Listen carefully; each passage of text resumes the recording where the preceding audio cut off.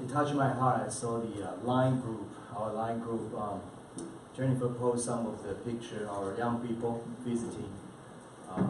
Where's Jonathan?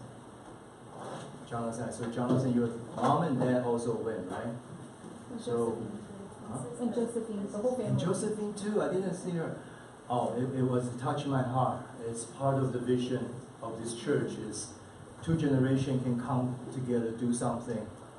Not the typical Asian people doing like violin and concert. Those are great things. I did a one concert with Zachary yesterday, but something out of our comfort zone. Amen.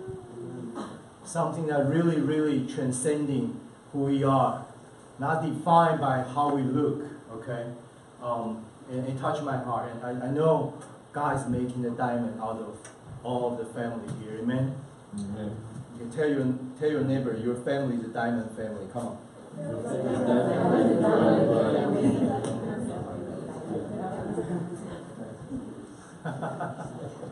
Oh, praise God. Today I want to share with a message that's being in my heart. I would love to move to 2 Corinthians, but I can't. And I can't even finish 1 Corinthians because I get stuck in chapter 13. Tell me about chapter 13. Chapter 13. If you have to believe the myth like 13 the Friday the 13th, too bad. The Bible, 1 Corinthians 13 is the best book. Amen? Amen. So if you ever get scared, oh, today is Friday the 13th, have to think about 1 Corinthians 13, talk about love. Amen? I'm just saying something cure somebody's fear right now. Like every time, oh, it's Friday the 13th, I don't want to go out. Come on, guys. Read 1 Corinthians 13, verse 5. Wonderful verse. Amen? Amen. As a Christian, what's inside us is greater than what's in the world. Amen? Hallelujah. I'm going to have fun today. That's the message today. It's in this chapter called Love. 13. Do you like it? 13 and 13. So there's nothing in the Christian life like we feel like, oh, this is a mystery, oh, this is the day, let's be careful. Oh, July is a month of ghosts coming out. Come on, guys. Every month is God's month, amen? That's right. Every day is God's day, amen? That's right. You know why? Because Jesus said, what's in us is greater than what? In the world. Isn't that great? When I was in the military in Taiwan, one day we got through the training, and then our surgeon drilled us like crazy. So we were all on the floor and doing all this kind of thing. So while we are moving forward, all my how do you call them? Commerce. What? Commerce. They all kind of split like a sea split up, and only me running through. You know why? Because there's a graveyard in front of me. Everybody gets scared. I just run through. So I got a shade, actually lying along the tombstone. I have a shade under the 100-degree sun. Oh. What's inside us is what? Greater than what's in the world. Amen? There's nothing we should be afraid of. Are you with me on this one? We only have the fear of the Lord in our heart. The fear of the Lord will drive out all other fears. Are you with me on this one? That's right. If you walk into the corporate office like, oh, I'm just a little lady, I'm just a little guy. You should walk in, and if you meet the CEO in the aisle, don't just duck to the other room, okay? Or just pretend not seeing him like some of our youth. Like, if the CEO is coming, okay, so Paul look like CEO, okay? CEO is it's the CEO, are you CEO of the company, right? When you walk up, what do you do? Duck out of it? Or what do you do? As a young people, when you walk up, if what's inside you is greater than what's in the world. If Jesus in you is greater than he, what do you do? Look at me, yeah, look at me. What do you do? What do I do? Hey, Mr. Pauli, how are you? Nice to meet you. Oh, nice to meet you. CEO won't do that. How are you? Good. You see that? That's what we do. When we have something inside greater than what's in the world, we do this kind of thing. Are you with me on this one? Thank you, Paul. Very good. Now, these three remain. Call of Duty, League of Legends. No, I'm kidding. This is a video game, guys. and Angry Bird. No, I'm kidding.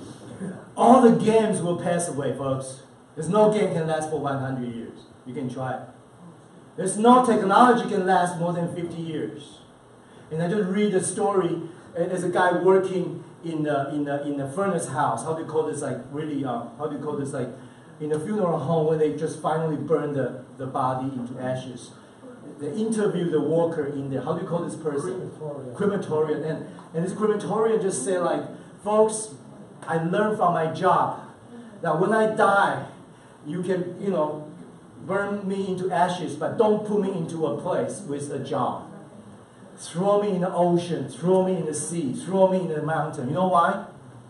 He said, according to his experience, in 50 years, no matter what beautiful lot you got, nobody come to visit anymore.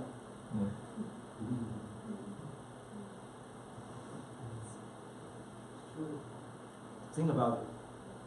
So if you think that will be your legacy, think again. But now these three remain. There are three things that will not pass away. Are you excited to know who they are, what they are? Amen? Amen. The degree will fade away. Money will go away.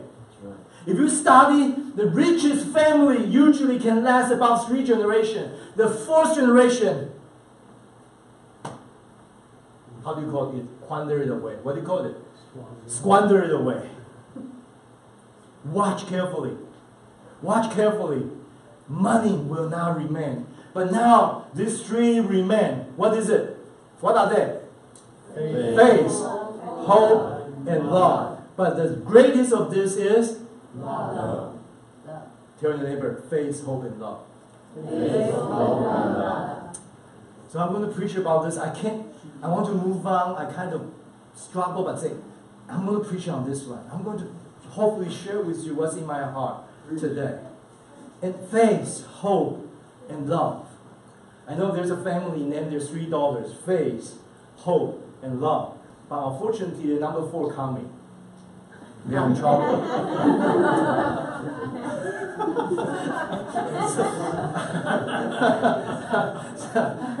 So sometimes don't apply Bible this way, okay? You didn't know the number 4 is coming. Faith, hope, and love. And number 4 is what? Hopefully a son. Hopefully a son. Faith, hope, and love, and son. Hallelujah.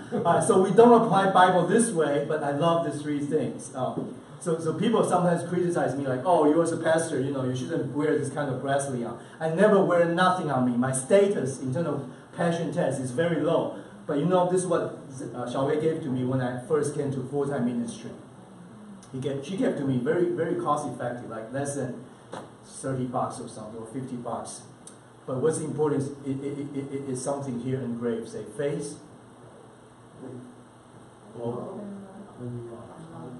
So every time I face challenges in the ministry, I look at here and say faith, hope, and I choose love. I get me going. Now eagerly desire the greater gift, and yet I will show you the most excellent way. And this particular chapter 13, it's like the best sandwich. Which sandwich is the best? Subway? Hoagie? Yeah. Hoagie heaven. Okay, Hoagie heaven. Which Hoagie heaven sandwich is the best? Come on, guys.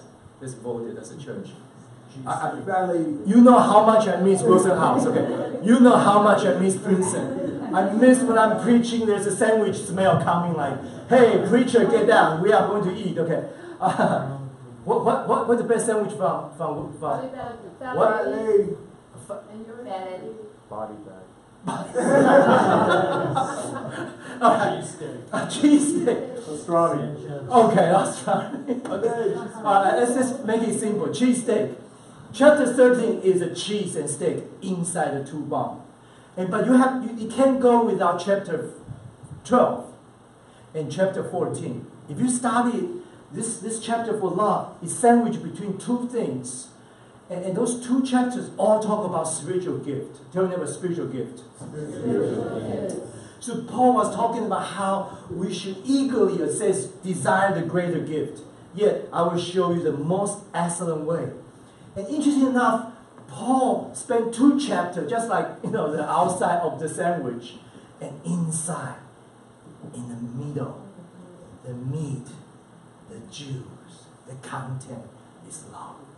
And you see the 14, it says clear here, follow the way of love, an eagerly desired gift of the Holy Spirit. Another translation, pursue love, an earnest desire spiritual gift. So you can see chapter 12 and chapter 14 talk about spiritual and gift. Okay. So here in Agape House, there are 2 extremes in the church today. One is say we have to pursue the intellect, the degree, the knowledge, which is very important, the skill, the talent. As an Asian community, I know we want to pursue college degree, advanced degree. You have all this knowledge and everything. Another extreme is say, well, those are not important. We pursue spiritual. But folks, the truth lying in between is we have to pursue both. Tell your neighbor, pursue both. Pursue both. So, Jonathan, come here. Come here. Come here. Tell us, Jonathan is a very talented young man, yes? Yes. All right. He pursued a lot of talent, right? Sort of. Do you play piano? Used to. Do you play violin?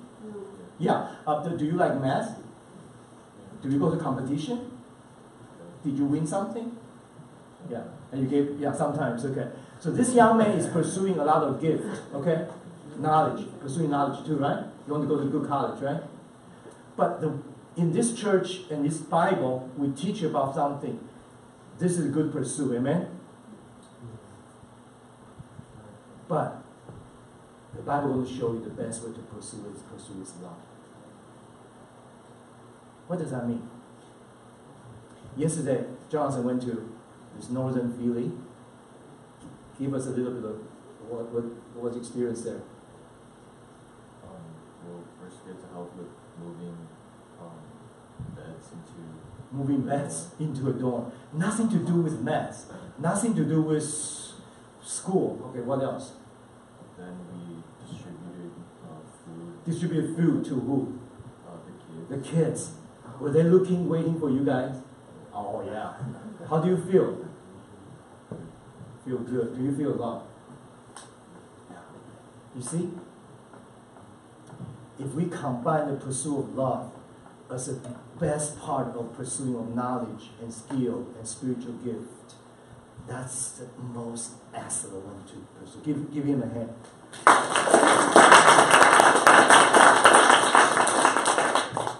Ben, come here. No, I have to get the young people out because if I don't do this, they will bail out. They'll bail on me. They will come. Come on, Ben. Do you love playing violin? Yeah. Yeah. Really? When Ben playing violin on Sunday, do you feel love coming out from that stream? Anybody feel love? Yeah. Or you just feel kind of skill going? What is it? Or it's a concert? No? What do you feel on Sunday? Holy Spirit. What else? Anointing. Anointing. This is too spiritual. I want a real word. Like what? Beauty. Beauty. What else? Do you feel this young man's passion inside? Yeah. Do you feel? He looks cool, right? But when he play violin, the notes come out, and you see. But Ben, I think.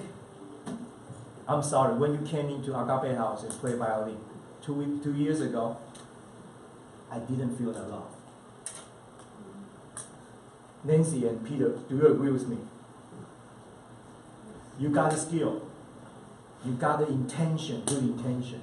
But 2 years ago when you came in, I listened to your play. I don't feel that love. I'm sorry, Nancy and Peter. It's something you like to do, good to do, and do it very well. But there's no that, how do I call it that? Passion. There's not touch of love there. So what happened in the past 2 years? Warmed up. You warm up.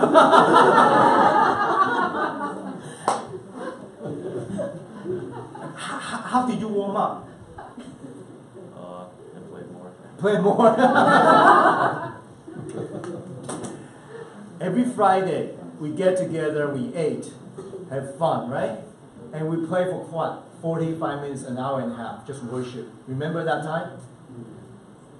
I think Justin was part of it. I see a couple of you, now you start to know playing violin is not just a chore, or a skill, or a gift, or a talent. Playing violin can be a lifelong fun. Do you agree with me? Yeah. If you don't play in the orchestra, you can play for God. Amen? You can play on your own to worship the Lord. Amen?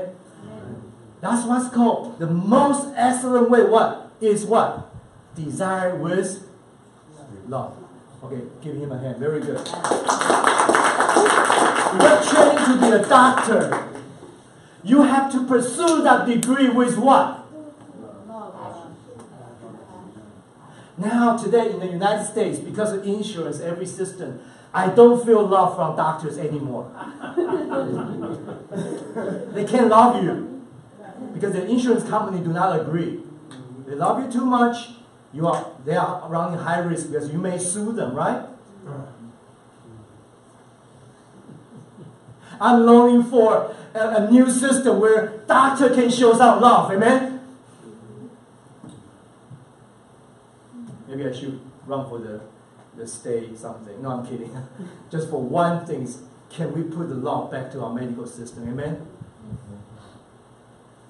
Why do you have to be that doctor like how you got taught today? Why can't you be a medical doctor like nobody else is doing right now? But you do it for the Lord. Amen? You pursue it with what? Jimmy, you're going to which college? You love it, right? I don't know what degree you're going to pursue. Pursue it with what? Which degree? Justice study. Pursue it with. Amen? If you're a statistician, I'm talking to Xiaowei.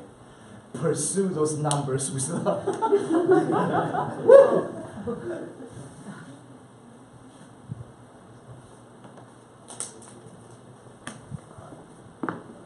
Inspired speech will be over someday. Praying in tongues will end. Understanding will reach its limit. We know only a portion of the truth. And what we say about God is always incomplete. That's in the Message Bible. But where there are prophecy, they will cease. Where there are tongues, they will be stifled. Still, sorry. Where there is knowledge, it will pass away. We talk about faith. Faith is important, isn't it? If you study here, and we preach this in this church many times, faith is about that you believe what God says. What God says. And you really put that into your heart. So this is about prophecies, about tongues, about knowledge. But if you look at 13:11, it says, and when completeness comes, what is in part disappears.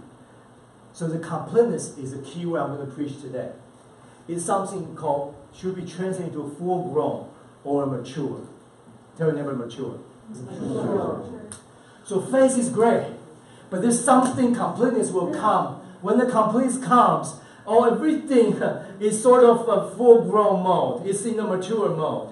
So completeness is, so the mature, if you look at the Bible, uses words very particular, like saying this. It's from going through necessary stage to reach the end goal. Develop into a consummating completion by fulfilling the necessary process, spiritual journey. And you see, in this chapter, there's a hidden jewel here. Is talk about maturity. Tell me about maturity. Maturity. Oh, my dear brothers and sisters, now, in this season of my life, I long for maturities. I'm yearning to the Lord and say, Lord, can I see the maturity in your church? Can I see the maturity in the grown men and grown women?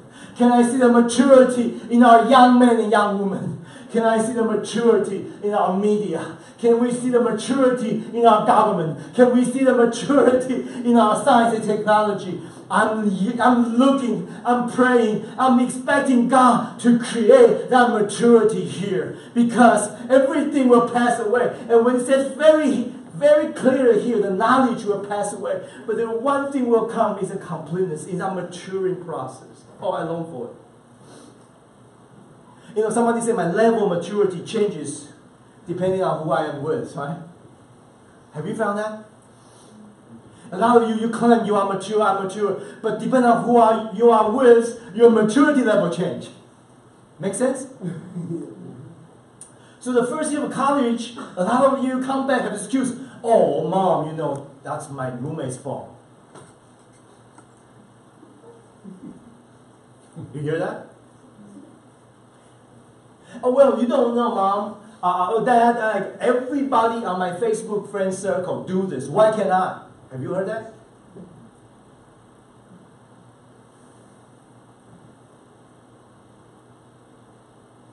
Oh, how much I'm yearning for the maturity. If you think love is just like fussy, warm feeling, that's part of it, but that's not all. Love is about maturity. Are you with me on this one?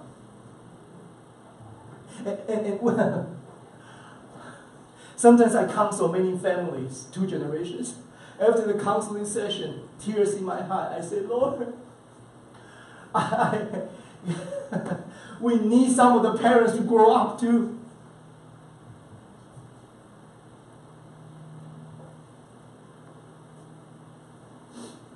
Maturity is being home alone and doing. You can check your maturity level when you are alone. What are you doing? Alone. I say extremely alone. What do you do when you are alone? If you list what you do, you are extremely, extremely alone. That means nobody watching you. You are not online. You are just alone. What are you doing?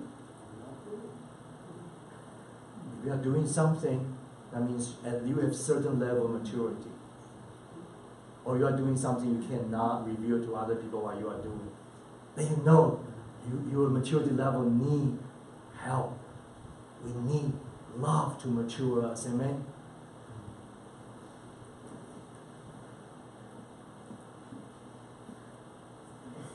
I'm totally with this guy. Maturity is you don't broadcast what? Your what?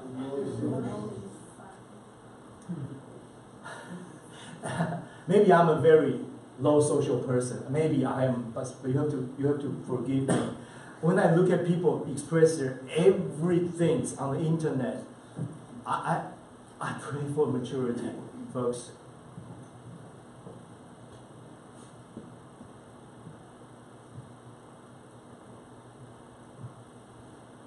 There's an NBA broadcaster, Charles Barkley, right?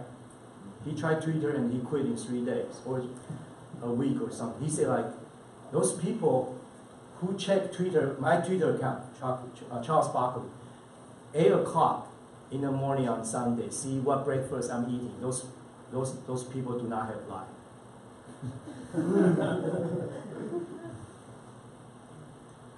Sorry, I long for maturity.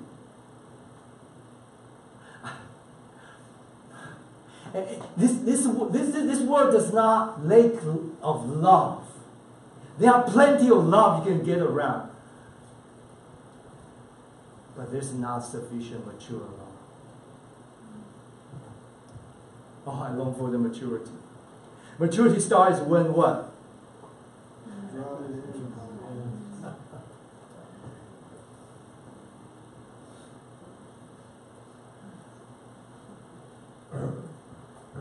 Another psychological problem today, be very honest, is a maturity problem.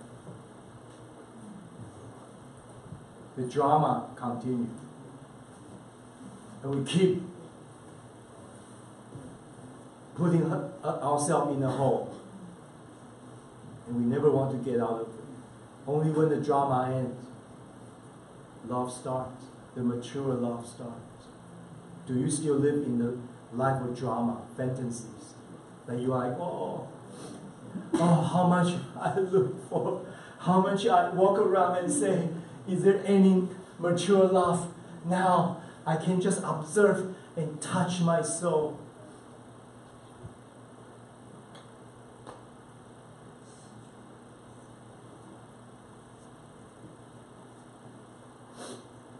Showing sexual self-control is a sign of spiritual and what? Emotion, maturity. Oh, that's why 1 Corinthians talk about the sexual integrity, as I just preached the past few weeks. How much I long for this in today's walk. Maybe I set up some rule in this church. Some people say, oh, Coach K, Pastor Conley is too strict. Why can't we purple? You know what purple means? Two colors make purple. What is it? Red and blue. And somebody say, how about blue and blue? You know, red and red.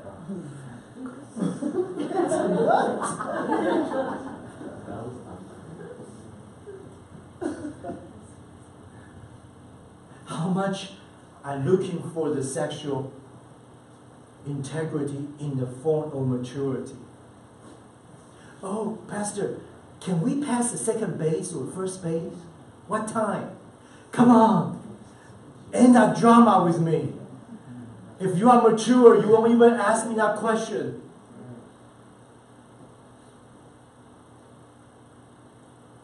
Oh, how much I long for that mature love.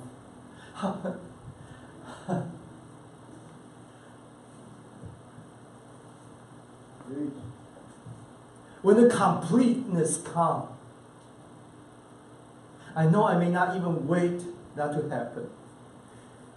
And you know, Bible didn't stop there. 13, verse 11. When I was a child, I talked like a child. I thought like a child. I reasoned like a child. When I became oh, how much I'm looking for and searching for a mature man right now in this nation, right now in their family, to stand up to be a mature man. Ladies in church, if you want to marry a man, not a mature man, don't even come to me and ask my opinion. Amen?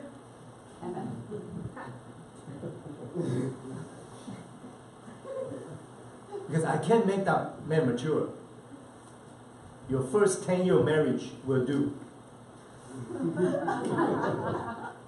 No, I'm sorry. I'm preaching out of my heart. Because so many of us like finding excuses, and you just feel like, oh. Now, this is another translation. If I offend you, I have to use this one. When I was an infant at my mother's breast, I what? What is gurgle? Gurgle. Who can gurgle today? Huh? And I talk some of the men and women as well. You know, sometimes you look at my face, I'm very patient with you. But I feel what you're talking is gurgle. I'm sorry. It's a drama. It's now I'm trying to look down on you. But in my heart, in my spirit, I have a yearning. I say, God, can I see more maturity? I've seen parents look at their children. They are grown men, 6 feet tall. They are beautiful ladies. But the way they look at them is they are still 7 or 3 years old. Are you with me on this one? No, if I'm a spoon and if he's a 3-year-old, I say, KK, come in here. Let me feed you. It's okay. Oh, you are falling down. Let me hold you up. That's very good, right? KK, is KK 3? 3. Wonderful thing. But if KK is 30, KK! Oh, you are falling down.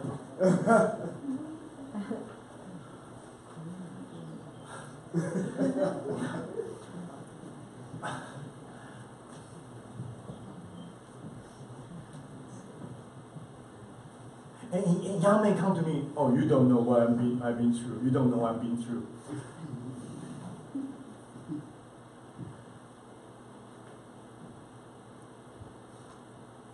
My younger brother, now he's a successful businessman. When he was young, he had long hair, and he loved music. So he got a band and playing music. He didn't want to study and all that. I don't want to go through the details. He's 12 years younger than I am. And he told me, bro, I don't like study. I just like music. I want to be a rock and roll musician. I said, go ahead. So he dyed his hair. And he looked so much. He wanted to really look like a Westerner. So he like single eyelid like me. So one day he didn't have money. So he went to Chinatown and asked for prices. So a couple of doctors can do like, I will give you a double eyelid, look beautiful. So he went for the cheapest solution because he didn't have money. So he got to be double eyelid finally after the surgery for 1 week. Because the doctor just gets something temporary, get his eyelid up. After 1 week, he dropped down.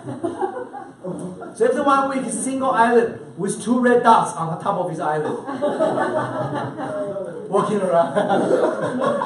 I'm single eyelid again, I'm a Chinese, and with 2 red dots here, like, okay. Long hair, dyed, brown, and blonde and everything.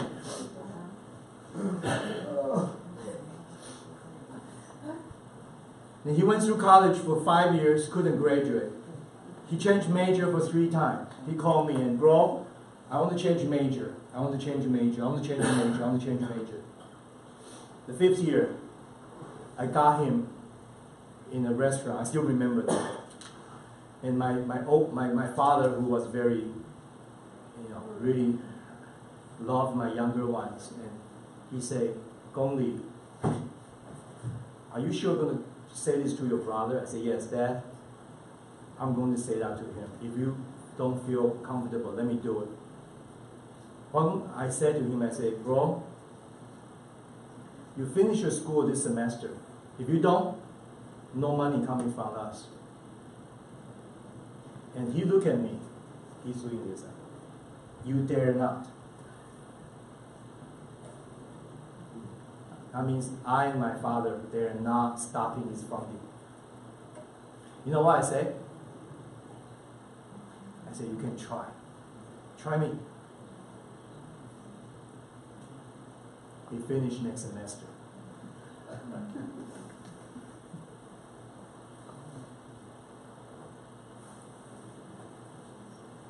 And his fantasy drama is his music. Now, if you guys see my brother, he's 10 times better musician than I am. He taught everything, wonderful musician. Then he taught music after graduate as an applied math major. He went into computer science, by the way, Stony Brook. Is that the top Stony Brook computer science? All our family like, yay! My younger brother now really, really mature. Then the first year he called me and said, bro, I can't finish. I said, why? Everybody's better than me. So he said, can I transfer to music? I said, no. Then he transferred to applied math and all that. So the first year he taught music. He got 40 kids teaching them piano. Wonderful job. And then after the year, he called me and said, bro, I said, yes. I'm sick and tired of music. I said, why? I can't make enough money.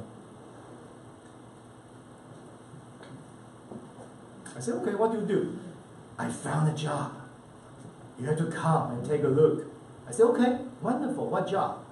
I said, well, you come and see, but you have to wear your boots. I said, what kind of job is wear your boots? So I wear my boots. He took me to 12 recycle place, scrap yards. And walk in those scrap yards, pile of garbages. But my younger brother said, bro, this one costs this much. This copper, the content of copper is this %. You can make out money. I said, what? So I wear the boots and walk around. And one of the square yard has a shooting range at the back. I'm not kidding. The owner just, hey, how are you, E? How are you? Boom, shotgun. You will never be in that place. Have you been to that place in the United States? Hey, bro! Boom! You know, like the shotgun. I was like, good stuff.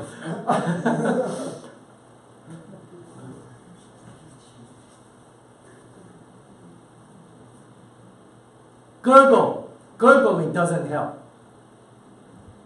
Making excuse doesn't help. When I grew up, I left those infant ways for what?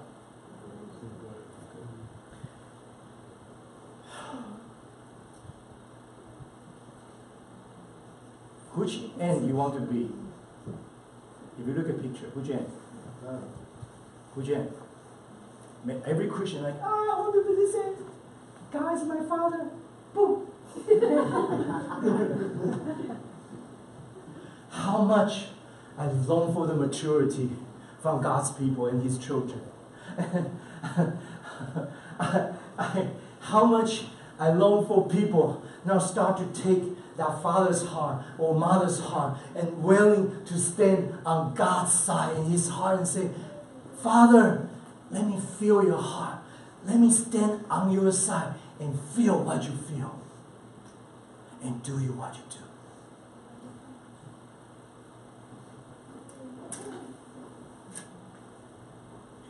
Age is what? Just a number, right? Maturity is what?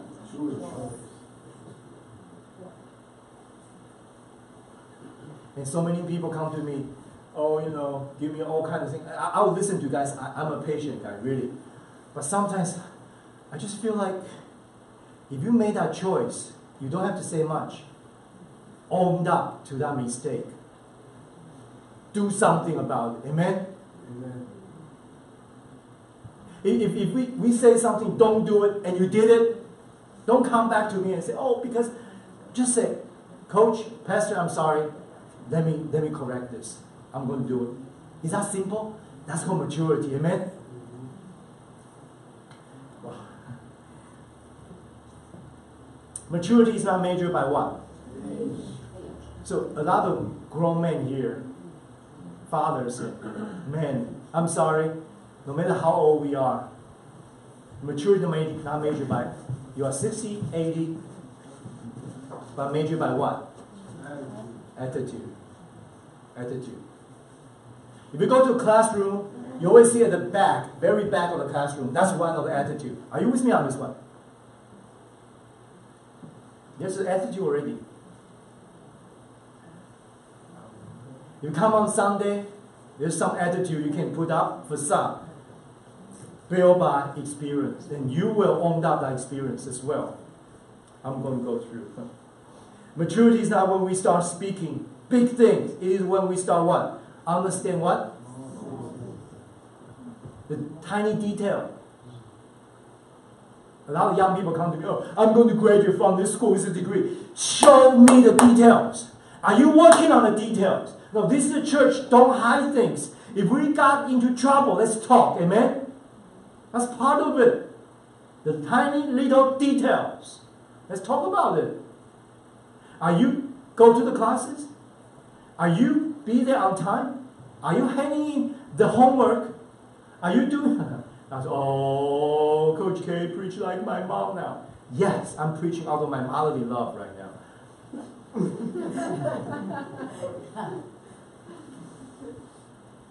Does somebody say devil is in the details? Do you agree? You're high older people. So when the doctor operates on you, would you love to see the doctor to be more like, I'm going to talk, this is a big surgery?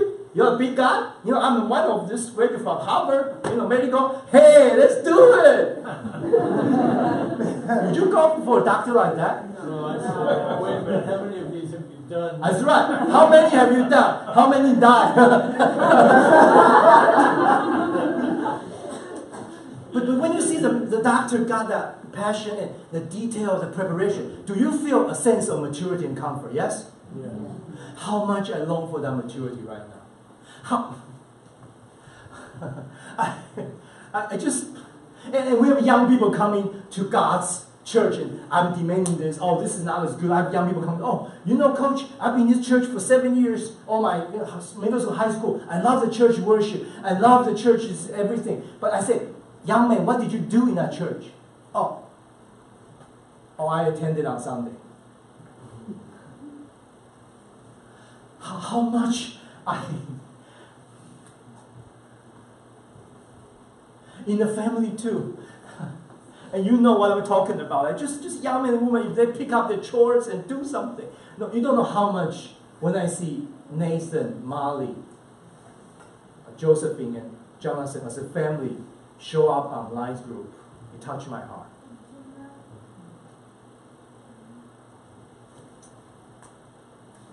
One of the sure signs of maturity is the ability to rise to the point of what? What does that mean? To honestly see what is wrong with me. Wow. What happened to, what did our pastor eat this morning? Soy milk, egg, and bread.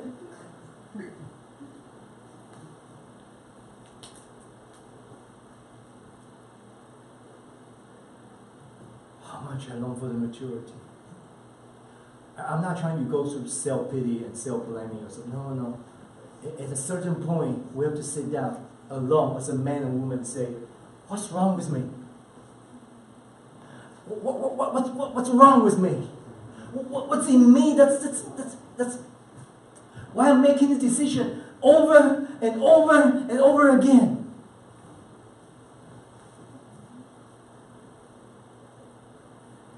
And that's where the love comes. That's where the agape love comes in. That's where God's love will never give up. Right? Will never let go. I've been making so many mistakes in my life. I purple when my pastor told me not to purple. Are you pleased on this one in the college? I told you that. I had a girlfriend who was not Xiaowei in college. I just say that right now. I purple when I shouldn't be purpling. I waste 4 years. I almost missed my real wife, the true wife. That's why I say no purpling. And when I say no purpling, it's in the church and when we get together. You know why? Because you can still have boy and girlfriend thing going. I understand.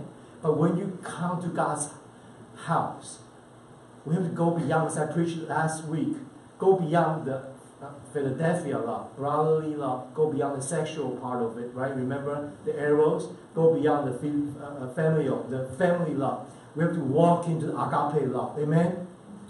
You come, you just stick up, me and you come here, you find everybody. Just show that sacrificial love in the house of God. Amen? Hallelujah. How much I love for the maturity. I don't know why I preach this. So, Jennifer, the one area of maturing, I'm going to end here with Jennifer's help, is how you spend your money. So do you want to see how Jennifer spent her money? Come on. You should say amen. Come on, guys. Amen. So, it's not easy to disclose this, but she's such a, Jennifer, you bless my heart. She came in really taking a step of faith to come to Agape House to serve. She never served in the youth group. And young people, do you guys like Jennifer? Yeah. Oh, come on, just bend. Come on, young people. And she come in with a lot of her own baggage. Can I say that? But she stepped out comfort zone. I think that's a process of becoming mature. Amen.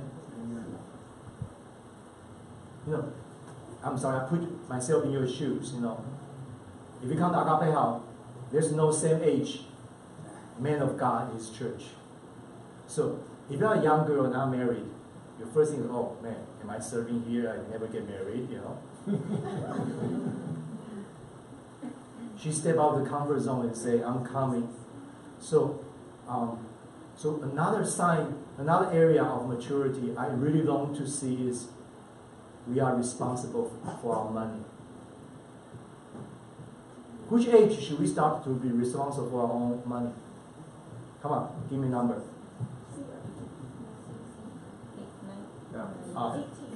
Okay, 15. Okay. Henry and Lisa, which age a man or a young woman should be responsible for his or her own budget or his money? 10. 10. I forget. we did it with 10 somewhere in the early teens. Early teens.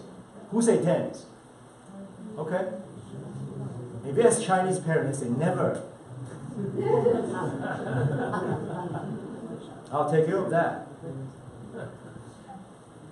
What age should we be responsible for our own budget and money?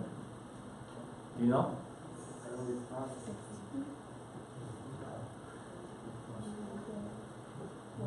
When you were born.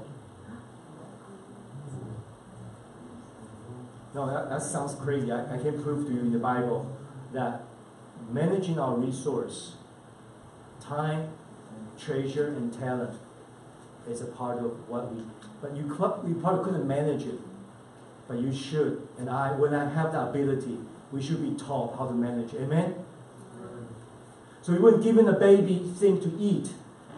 Not just like, oh, give you. No. You have to let the baby learn about what? Making decisions. Are you with me on this one? Some of the moms say, oh, Pastor, today is crazy. I always just feed my baby as much as I can. Stop it. That's my love. So be careful. Be careful, guys. That may be the law, but not agape love. Amen? Because all you as a mom, your identity is built on food and food only. Easily like that. So when I say this, I'm touching some nerves, I know. But how much I long for the maturity. Would you count Jennifer? She's brave and share her budget. Go ahead. Do you have your own budget? After that, I'm going to ask you this question. Okay, go ahead. So my saving is -2. But so technically I'm not really like, but I mean, but obviously like coming here, I had to, I'm on contract work. So like the way that works is I didn't actually know how that worked because I used to work at just like a regular job getting a W-2, which is, I get taxes taken out every month. And I didn't know that contract work means like you have to save up a certain portion and then pay it off at the end of the year. And so when it first came the first month, I was like, all right, I have a salary, like, whatever. And then I would just think that was all like I could use, for like that month. And then I started doing that, and I would save some, but at the same time, I thought this is exactly what I get is what I have. And so, and then after a while, I was like, okay, obviously like numbers weren't exactly matching and working out. And so then I was like, okay, I need to probably start budgeting. And so I'm not perfect at it, but like I think what I did was just every month, whatever amount I get, because I don't get the same number every month. It depends on the hours of work that I work. So then like this isn't what I actually earn out. I put in like random numbers, so then I started like putting in like, okay, what are the expenses that I have that are every month that comes out of my bank account, which is like I go to the gym. That for me was important. Health insurance, car insurance, phone rent, things like that were fixed. So then I would put those things in, and some of these would come out of my bank directly. So then I already had that kind of set into my budget, and then I've always put there's a section for tithing. So 10% is minimum. So then whatever that is, 10%, and if you have extra, you can give. If you have another ministry you're giving to or whatever, you can add on to that if you want. And then there's always a rainy day fund. So like. Whatever amount that is left over from what you're not spending always goes into that amount. And I looked online and I was going through Dave Ramsey. He's from, well, I don't know where he's from, but like he's a Christian financial guy. And I read through some of his tips, and he said that when you're doing a budgeting every month, always give all your dollars a category. Like don't leave anything blank, because everything should have a certain place where it goes. Like this is for restaurants. I want to eat at restaurants a few times this month, so I'll put this here. This is extra, so this is savings, so I always put it into my savings account. So every number, so in the end, whatever you earn that month should always come out to zero, which means that everything has something in it. And then I have monthly taxes, so like it's 15% for contracts, so then I take maybe that out of whatever salary I earn. And then I have like expenses that are going to change, right? Like your groceries, gas, depending if you drive further or closer this month. So then you have like, maybe you kind of estimate, like this is what I would need for this month. And then that's what I do, and I just put that. And then entertainment, like if I want to go to the movies, if I want to go eat out with friends, then I put like a section there. And then I read online, it says that, oh, and it says that if you're married, then you should budget together so that you have accountability. You and your husband know, like, this is the amount we can spend together as a couple. This is, and they said that if you're single, just have like another person look at your budget too, which, I mean, I don't have that, but that's what they say is good. Yeah, so then that's what I do, and then it says, oh, and then what I do is every month, actually I started doing, like, a few months ago I started doing just cash. Because I used to like to use my credit card because I can get points, and then I can go traveling with the points. And so I was like, well, I'll just use my credit card because I have to buy groceries anyway. I'll just do that, and then but then you get used to using your credit card because then you have it with you all the time, and you just swipe it wherever you go. And if you want to buy something extra, like you do that, and you don't think twice. But then what happened was I was overspending because I was using my credit card too much. And then what I did was, like a few months ago, I would take out like a certain amount of money. Like this is definitely like, out of the fluctuating expenses, those that change, I would say like, this is what I want to spend per week for groceries. So then I'll like have like, you know, well, I mean, this is what I want to spend for the month for groceries, 400, which means that every week I can have about 100 for groceries. And then when I go to the grocery store, like I would have cash. I would never pay with card. And then I would just remember everything I buy, and I look at the amount, like $60. Okay, that means I have $40 more this week that I can use on other groceries if I needed to. Or if I don't need any more groceries, I can probably take that 40 and put it towards something else if I wanted to do that, right? And so, and then there's like it's called the cash envelope system. I looked online. So you have like, if your gas is like $100, gas is in an envelope, and then like groceries is one envelope, restaurants one envelope. You know, different things each have a category and like an envelope, and your cash goes inside of it. So then whenever you need to use it, you take it from there. So I think that makes you like, psychologically, you're like, okay, I only have $10 left for the month. I'm not going to do this anymore. This is all I have. I can't use my credit card, so all I have is what I have in my hand. So then you're more careful, like, okay, today can I spend or can I not spend? You're just more conscious, I think, of that. So that's what I was, yeah. And then to give yourself grace, like, yeah, so like what I do, like one month I was trying to stick to $50 a week on groceries, which is like super ambitious, which is like nothing. But what I did, it actually kind of worked out. It kind of worked out, but I still went out to eat a little bit. It's like I looked online for meal prep, so like people will do like $50 meal preps, and it's like healthy and it's cheap. And you can buy like bulk turkey breast and like vegetables or something. You can buy some extra nuts if you want to put it in your cereal in the morning, or just to keep it a little, at least healthy. Like cheap doesn't have to be expensive. I mean, healthy doesn't have to be expensive, right? Like it can be, like you can still find ways to add little things to it. So I did that, and it actually did work out, but I really got tired of turkey breast. I mean turkey, like ground meat. So I was eating that like every single meal, but I think there's ways you can like mix and match, I think. And so you go online and find recipes for that. And then don't go to the grocery store hungry. You know, yeah, because like if you're hungry, you're gonna want to buy everything, and that's what I usually like do. I'm like, oh, I want that. And then you go home, you're like, I'm full now. I'm not really that excited actually about all the things that I bought. I was just really hungry. Yeah. So that's another one. And then gift card is really nice because I feel like I was really blessed by Coffee House people. A lot of the parents were so nice. Like during Christmas, people give me gift cards, and I think gift cards are like the most value. It's like gold. And I think because like I work from home, and so when I get like Starbucks gift cards, like I can go to the coffee shop and I'll use the gift card, so I don't have to spend extra. I can use from the gift cards to go there. And so I just try to use whatever coupons or discounts or whatever gift cards I have. So that was really helpful for me. And then I read online that if you are going to use card, you can get gas, because you can't go over with gas. You just fill it up, and then you can't go past it. So if people do that to get points, like if you want to get your credit card points, only use it for things like gas, where it is a set amount every time. Not a set amount, but like you can't go past full, so you can't overspend. But I did realize, one thing I realized about using cash was like when you get gas with cash, it's cheaper. And so that kind of helps you save money as well instead of using your card, you know. So it just depends. Do you want to have points, or do you want to just save some money, like in pocket money? But that's kind of what I've been doing. And so I just use cash, and it helps. And if you have I have 3 credit cards. So like I leave at least 2 of them at home, and I keep one just in case. Because I have one credit card where like I have to use it 5 times a month, or they charge me, right? I have to do transactions. So like if I get something small like $2, then I can use that card like for like things, so that at least I don't get charged every month. But like you can leave the other ones at home. Like have one for emergencies, and then have 2 that are at home that you don't really use it unless you really, really need it. So that's just what I do. All right, stay here. Thank you, Jennifer. Just stay here. Is this talk very spiritual? Oh, you don't want to answer. Let me try it again.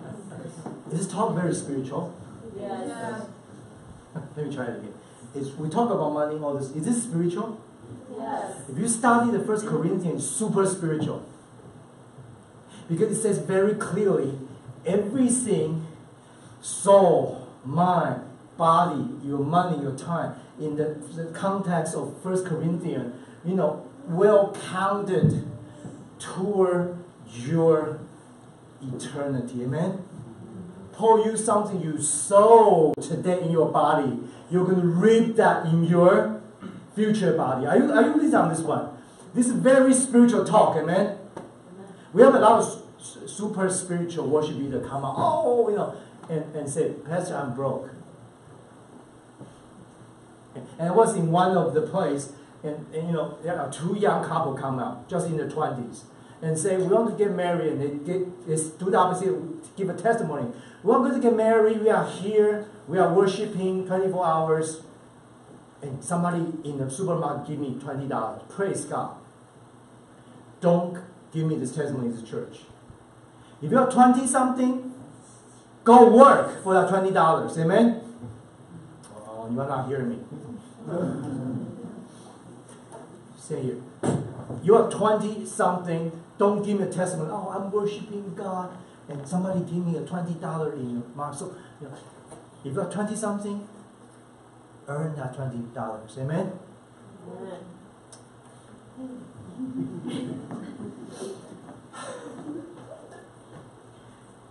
Jennifer, thank you, because by showing this, I don't know, you don't have the budget like Jennifer, but if you are faithful in what God gives to you, the small one, God will give you a lot. You'll be in charge of much more. Amen? Do you believe that? I don't know how God's going to bless you, but if you are faithful in what God will give to you, He's going to multiply that by His own way, not your own way. But you just stay and wait and just be passionate, be compassionate. The rest God will be blessing you in all your life. It will be more than enough what you can spend. Amen? Okay. Give her a hand.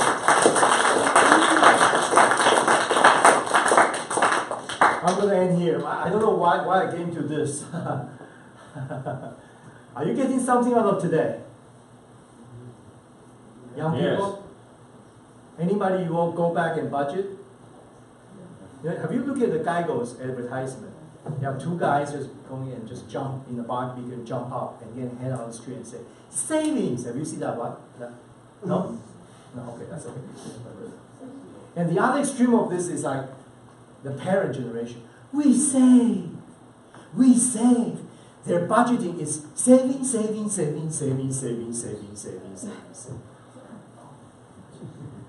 That's another extreme. Like a Geico advertisement. Savings. But who do you save for? What do you save for? And the 1 Corinthians say very clear, there are 3 things remain. What?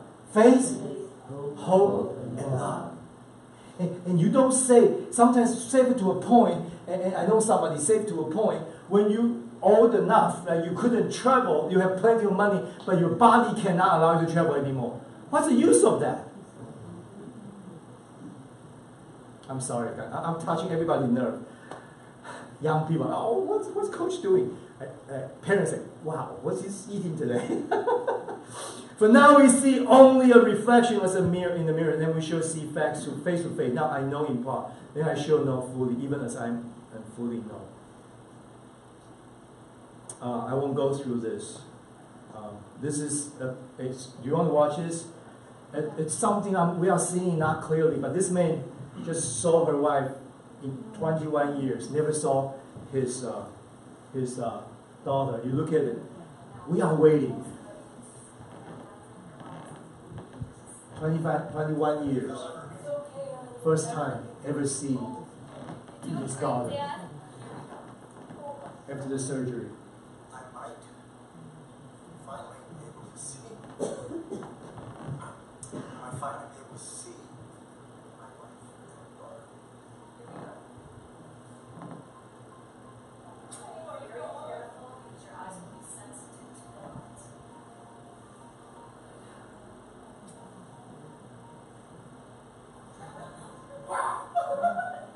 Can you see? Yes. Come here.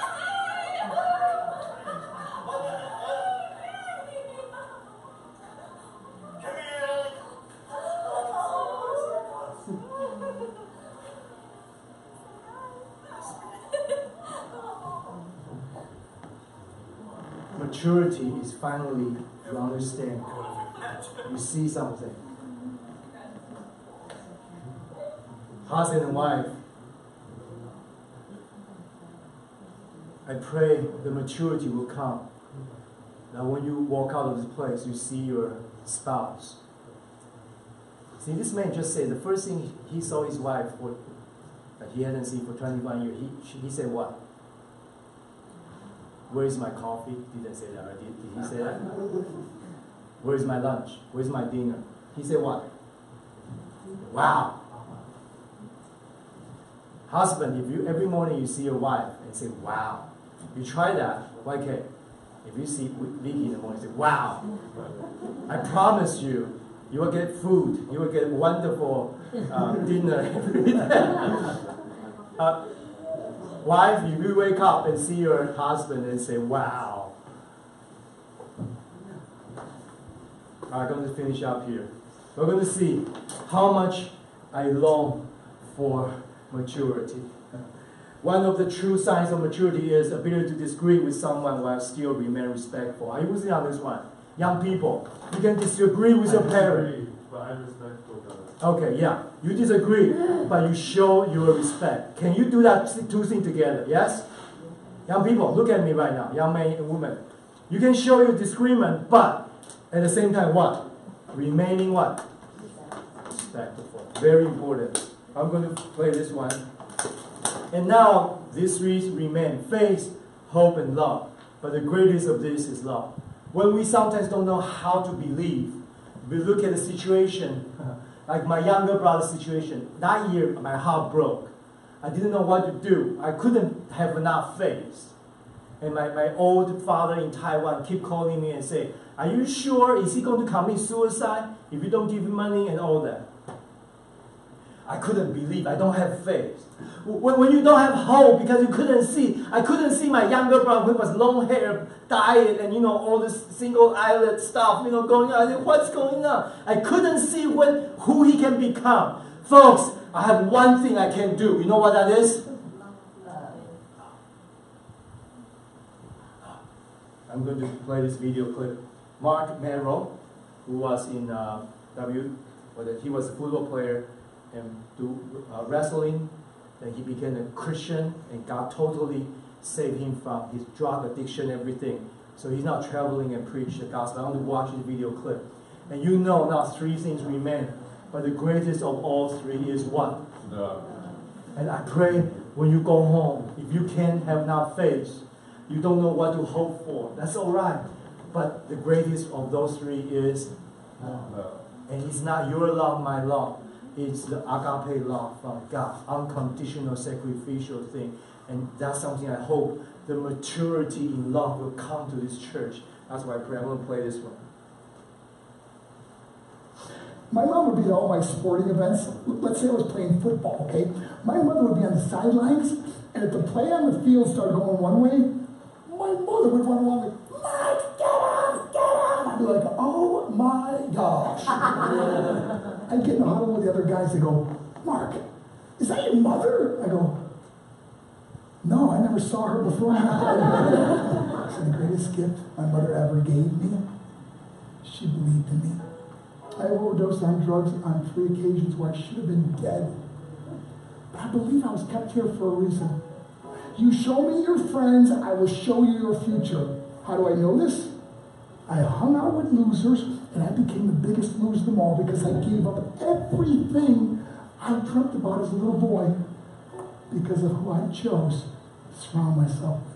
My friends would drive me home at 2, 3, 4 in the morning. We'd be drunk and high, laughing in the car. We'd pull up in front of my house in New York. They go, Mark, the light's on. I go, oh man, my mother's up. See, my mom wouldn't go to bed until she knew her son was still alive. I'd walk in, she'd say, hi Mark, how was your night? I go, it was good, Mom, I'm just gonna go to bed. She goes, can I talk to you for a minute? I go, Mom, I'm tired, I'm just gonna go to bed. She goes, Mark, I haven't seen you all day and all night. Can I please talk to you? I said, man, just leave me alone. You bug me. I'd slam my bedroom door. I'm the one person who believed in me. I was on a worldwide tour. We were wrestling overseas in Japan. After my wrestling match, I went upstairs in my hotel room and I fell asleep. There was a knock on my door at 3 o'clock in the morning. I got out of bed, I looked through the safety window, and I could see it was a Japanese promoter. So I opened the door and said, Mark, you need to call home. There's been an emergency. I went and got on the hotel room phone. I called back tonight and said, hey, what's going on? I said, Mark, I don't know how to tell you this. I said, just tell me what happened. I was supposed to start crying. They go, Mark, I can't tell you. I said, just say it. He said, Mark, your mother died. I just threw the phone down. I ran out of my hotel room. I took the elevator to the lobby, and when the doors opened up, I just ran out into the street. I mean, there was no cars, there was no people. It was 3 o'clock in the morning.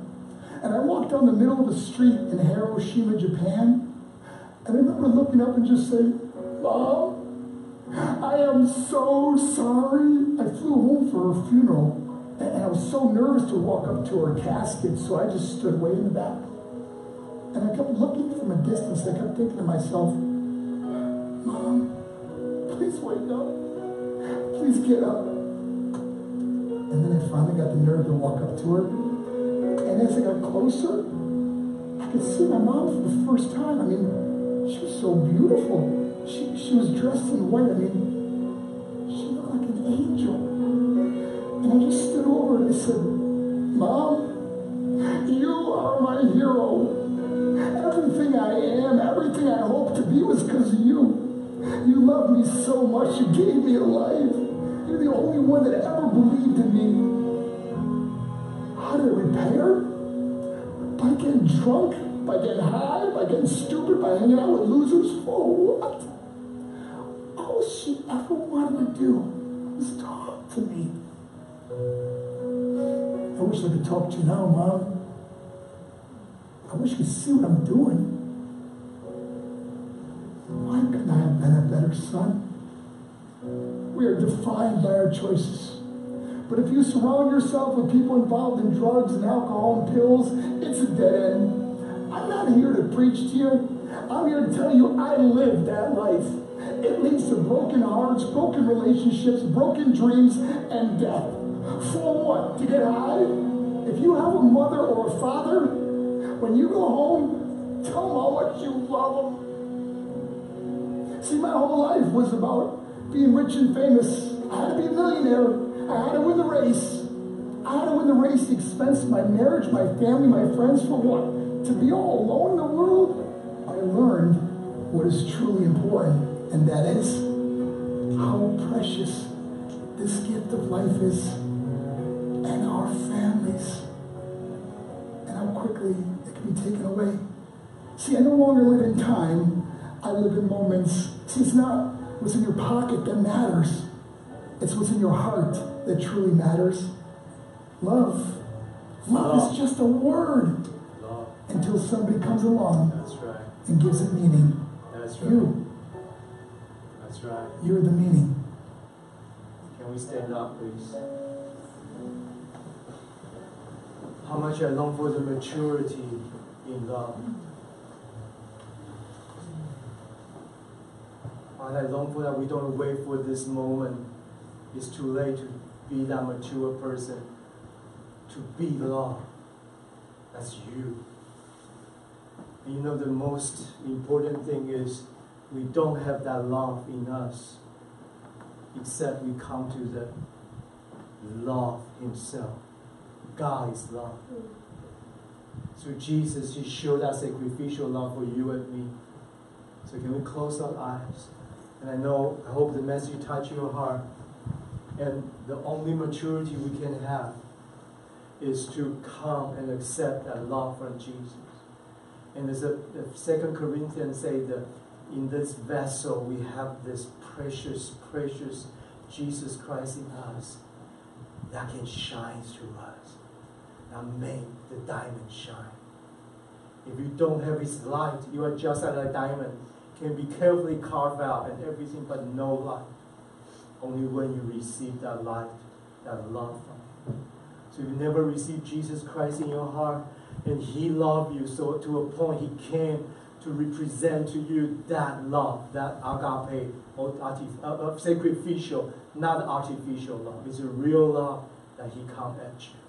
So if that's you, you feel the message touch you, He wants to touch you and just turn your life so you can start that eternity today with His love that will last forever, as I preached last week. If that's you, can you pray a prayer with me together? Dear Heavenly Father, pray with me, the whole church. Dear Heavenly Father, I come to you in the name of Jesus. Forgive me. Give me your love through Jesus Christ. Give me the everlasting love in me. Holy Spirit, whisper your life in me, your eternity in me, so I can follow love in my life. Pray in Jesus' name. Amen. So I'm going to close here, and some of the prayer team can come out. I really feel, if some of you feel you're touched by the message,